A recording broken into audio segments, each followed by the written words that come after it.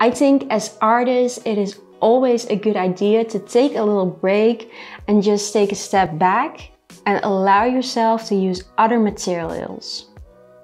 Mixed media really changed how I view embroidery. It gives my work this unique spin and challenged me to think about textures more creatively.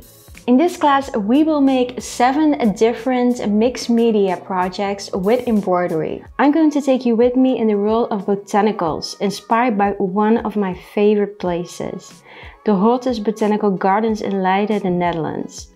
It is the oldest botanical gardens in all of Holland, and they have been collecting, growing and categorizing plants from all around the world for over 400 years. Throughout this class, I want to challenge you with 7 days of mixed media embroidery prompts. We'll start by covering materials and what fabric options are best suited for each medium.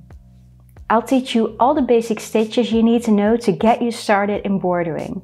I'll show you 3 ways to outline a stitch, how to approach curves, and introduce you to my method of needle painting, or the process of layering on thread to add contrast, texture and interest to your piece. This is the base for my whole embroidery process and our first botanical challenge, using needle painting to embroider a monstera plant.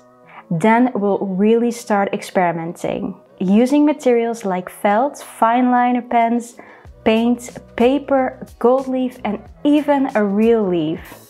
By the end of this class, you'll not only have 7 beautiful mixed media embroidery pieces ready for display, but also the confidence to explore texture creatively by using different mediums with embroidery.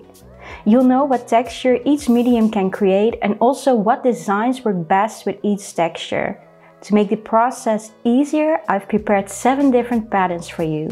You can find them in the resource section of this class.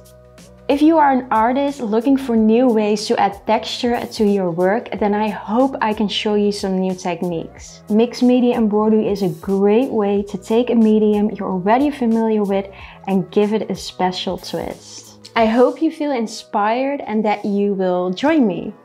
Let's get mixing!